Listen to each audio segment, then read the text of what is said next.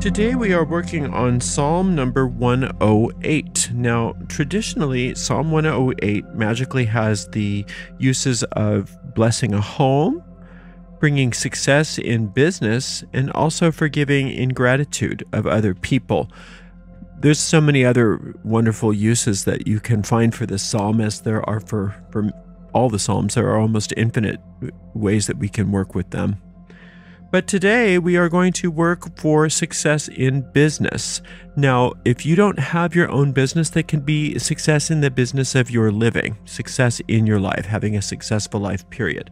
But if you have a specific business that you want success in, you can work this psalm specifically for that. Now, if you'd like to use this to bless a home today or forgive someone today, you can do that as well. So you can use it however you decide. The way that we work these psalm spells is quite powerful and very, very simple. We take the psalm in question and we read it all the way through once without stopping. And then we go back through that same psalm and we take it verse by verse and we just kind of dissect it. We go underneath and we try to search for the hidden occult meanings behind those verses. And it's through the searching of those meanings that we are actually discovering those seeds of magic and thus planting those seeds of magic deeply in the fertile grounds of our mind, where they in a very real way take root and they grow, blossom forth, and bear fruit after their kind. And that is exactly what we are going to do together right now with Psalm number 108. O God, my heart is fixed. I will sing and give praise, even with my glory. Awake, psaltery and harp. I myself will awake early. I will praise thee, O Lord, among the people. I will sing praises unto thee among the nations. For thy mercy is great above the heavens, and thy truth reacheth unto the clouds.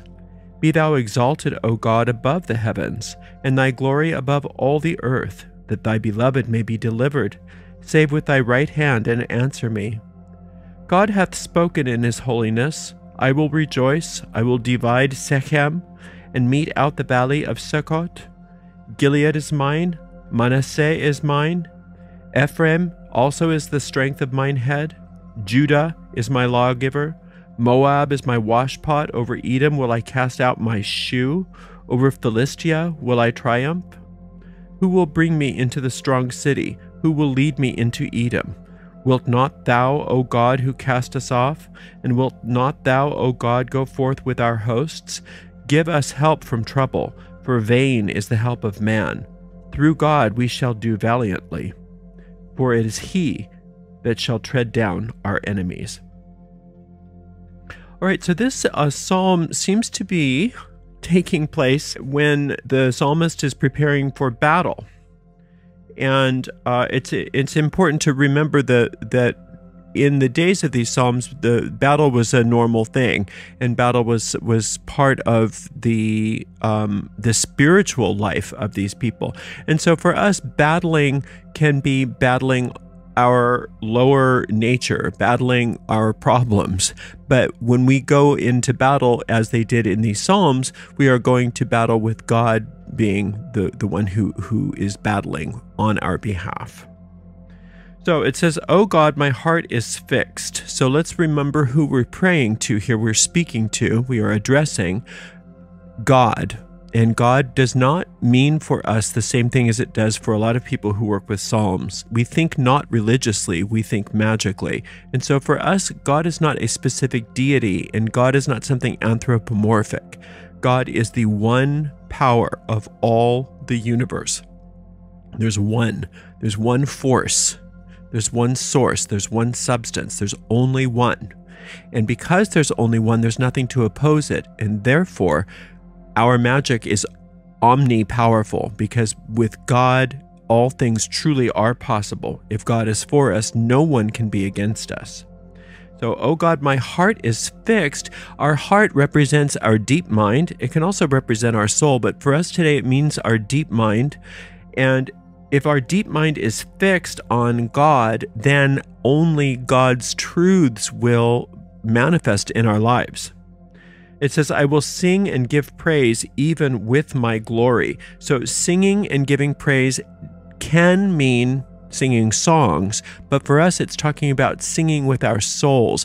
It's the singing is creating like vibrations unto God. So if you're singing praises, it means that you are tuning your vibrations to the highest vibrations you're capable of. Even with my glory, the glory is your aura. The glory is your electromagnetic field. So you're tuning your aura to God.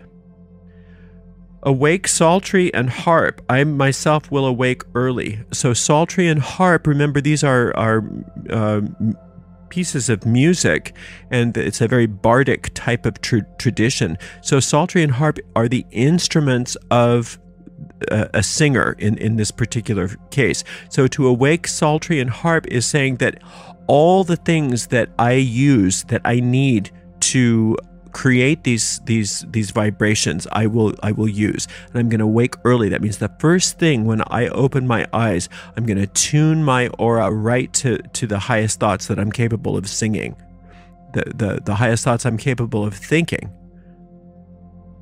I will awake early. I will praise thee, O Lord, among the people. Now, the people in a magical sense represent the thoughts in your mind. So you're praising God among the people, no matter what thoughts you're thinking, especially first thing in the morning, it's saying here, when you're waking early.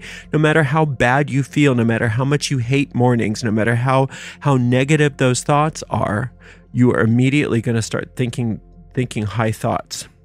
You're going to immediately start thinking thoughts of God. I will praise thee, O Lord, among the people.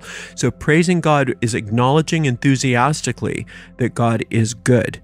So anytime you praise anything, it's acknowledging enthusiastically that it's good. So if you're praising your puppy, oh, good girl. If you're praising, your son, oh, good boy. If you're praising God, you're saying, God is good. I'm so enthusiastic about the fact that there is only one power, and that power is all good, and that makes me so happy. That's what praising God means. I will sing praises unto thee among the nations. Now, the nations are your overreaching thought forms. They are thought systems.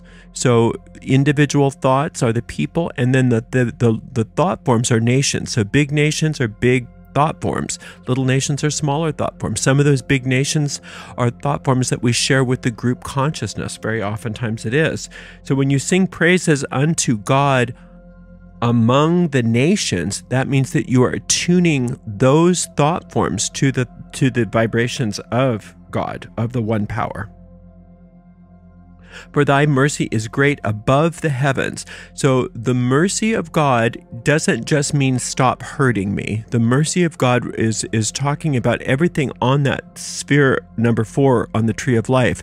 It's all your good. It's everything good that is possible for you is mercy. For thy mercy is great above the heavens. That means there is no end. There is no end to the heights that God can reach, and therefore there's no end to the heights that God wants you to reach.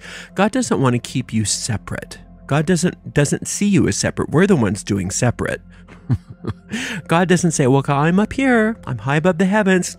Hope you don't have a bad day down there, but what can I do? No, God wants you to be right there with them. Right there with them. There's no end to the glory, to the awesomeness of your life that God wants for you. So God is great, thy mercy is great above the heavens, and thy truth reacheth unto the clouds. So there's no end to the heights of truth. It's not like, well, as soon as I find out the truth, that's it. No, it goes on and on and on, and it's wonderful. It's so exciting. And that's why a lot of times when people say, well, if there's only one, how can you enjoy yourself if you don't have anything to compare against? How can it be good and good and good if there's no bad to compare it against? Well, that's the mystery of God, is that there is no bad in God because there's nothing to shadow it. But the idea that you need bad in order to enjoy good is something we made up, because there is no bad. Bad doesn't exist. So this is starting to show us that it never ends your good never ends, and you can keep reaching and reaching and reaching higher and higher. Be thou exalted, O God, above the heavens, and thy glory above all the earth. So the glory of God is the aura of God. The aura of God. So think about the aura of God. The aura of God is that electromagnetic field of all good. That is the field of all possibility. It is the field of all power that we have always got access to. And thy truth reaches above, and thy glory above all the earth, that thy beloved may be delivered. So it's through the glory of God that we're delivered. In other words, our spells manifest by virtue of the fact that this field of power is always available to us. And that's God's glory. That's God's aura. It's the field of power that's always available to us. They're going to find out how to use the field of power in scientific ways where we won't even need to worry about, like fuel and things like that. They're going to recognize, the scientists are going to be able to tune into that at some point. But we're tuning into it now. That thy beloved may be delivered, so that I can have what I need, so that my spell here can come into manifestation. That's what that means. Save with thy right hand and answer me. No, so the right hand is based on the fact that they used to think everybody was right hand or supposed to be right-handed. Right hand is the strongest hand. So it's a poetic way of saying, as strong as God can be, that's what he's using or she's using or they're using on my behalf. So save with thy right hand and answer me, meaning that the strength of God is mine now. God's strength is given unto me now in this situation that I'm coming to the psalm for. God hath spoken in his holiness. Now, when God speaks, God doesn't speak like we do with vocal cords. God doesn't need that. The word of God, the speech of God, is the creative urge of the universe. So God has spoken in his holiness. So everything that God does is holy. And so all creation is holy. So if there is something that's not holy, it didn't come from God. It's come from our own vain imaginings. Therefore, it doesn't really exist. I will rejoice. Okay, so this is God speaking. I will rejoice. I will divide Shechem and mete out the valley of Succoth. Okay, so Shechem, these are cities that were triumphed over, okay, in these old stories. But we don't. It's not so much the theology that we're interested in, because we kind of believe we really do believe that these psalms are probably older than these stories, and that these stories were kind of replaced from whatever their older versions were. But Shechem and Succoth, those are ancient cities. Shechem represents burdens that you think of. That it means to bend down. That's literally what it means. So every time you're bowing down to your burdens, you're bowing down to your problems. That's what that is. So God's going to get rid of that. Dividing that. Mete out the valley of Succoth.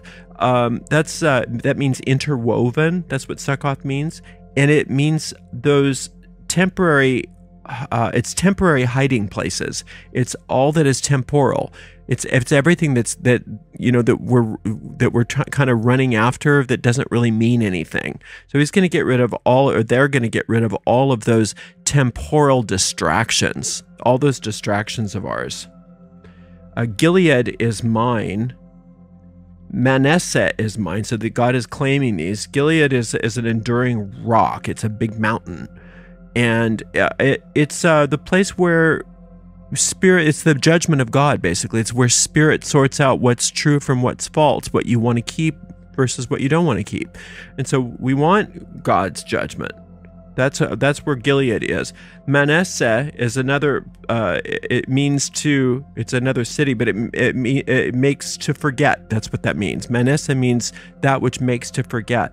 So it's being able to forget your past, to forget your grievances, to forget. It's like when you forgive, you do need to forget. You need to let go of your past. You need to not obsess over the past anymore. Ephraim is the strength of mine head, and Judah is my lawgiver. So Ephraim, it means doubly fruitful, and it means will. And Ephraim and Manasseh were two brothers, actually. Judah is my lawgiver. Now, Judah is the tribe of Israel out of whom David was supposedly born. That just represents our own lineage to our Creator. That just represents that we have an unbroken lineage to our Creator. So that's the lawgiver. So the laws of God come straight from God, and we don't have to have an intermediary. Moab is my washpot. Over Edom will I cast out my shoe. So Moab is the seed of the father, and it represents the physical world and the carnal mind. And Edom represents the man of carnal desires.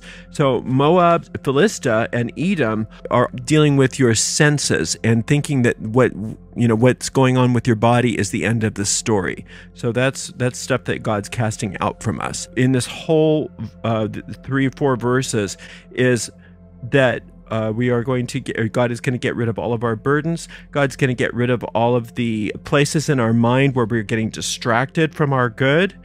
And Gilead, Manasseh are talking about, and Ephraim are talking about that which is enduring, that which is our relationship with God, which is enduring, that place where we are constantly connected, and forgetting that which has been a problem in the past so that we can keep our minds completely focused on God, and also being doubly fruitful when we do that.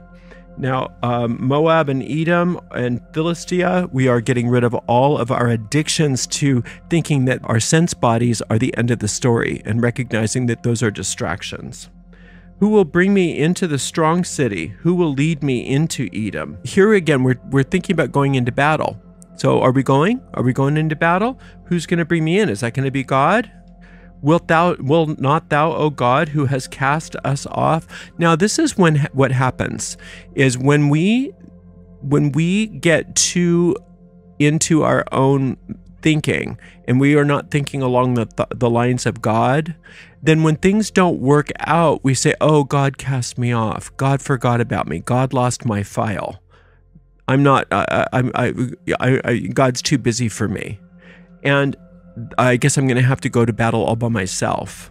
No, you don't battle by yourself, and God never lost your file. God's thinking about you right now. They are thinking about you with nothing but joy and gratitude for the fact that you are doing what you're doing. They are very, very grateful for you. God is very grateful for you. Now, it says, wilt thou who has cast us off? God never cast you off. And wilt not thou, O God, go forth with our hosts? Yes. Yes, God's going to go forth with you, with our hosts. Now, instead of our hosts being an army, an actual army, our hosts are our thoughts. Our hosts are, remember, those nations and those people. Our thoughts are thinking thoughts of God as we go into these problems, as we are seeking to, whatever this is. If you're doing this for business, maybe you're having some problems in your business. If you're doing this to bless your home, maybe there's been some problems in your home. So you are not avoiding the problems. You're going into battle, so to speak, with these problems, but you're armed with the thoughts of God. Therefore, there is nothing to oppose you. There's nothing to thwart you. So you're not avoiding things when you're doing magic like this. You're going straight into the battle, but there is no real battle because the battle's over because God is with you.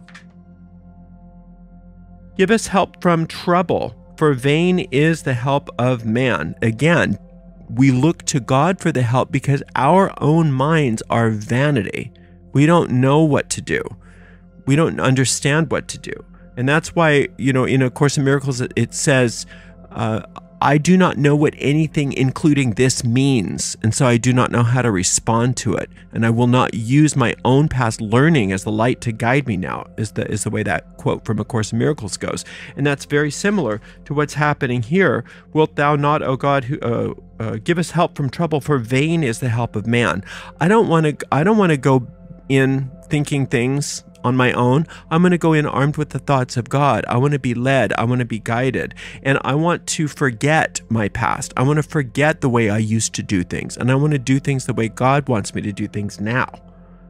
Though God, oh, so excuse me, through God we shall do valiantly, for he it is that shall tread down our enemies. Again, we are reminding ourselves we aren't there fighting.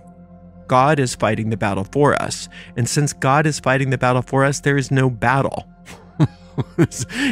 What kind of battle is there between light and dark? You turn on the light, woo, big battle, right? Then you just recognize that there is no darkness. When the light comes on, there's nothing to shadow it anymore. So there is nothing but light. And so when through God we shall do valiantly, for it is he that shall tread down our enemies. Your enemies have already been trodden down because you have no enemies. You have no enemies. You just thought you had enemies because of the vain imaginings of your own ego mind. And so now when you work with a psalm like this, you are reorienting your thoughts toward God replacing all of your problems. So you don't have to run away from your problems. You go right straight into them because you recognize that your problems have already been solved. Now, isn't that good news? So you just keep coming back to this psalm again and again until you have peace and certainty about whatever the situation is that you brought to the psalm. And then you can recognize that that means that your spell has taken and you can move on to something else. Thank you so much for joining me today. I really appreciate it. And I will see you again really soon. Much love and many, many blessings.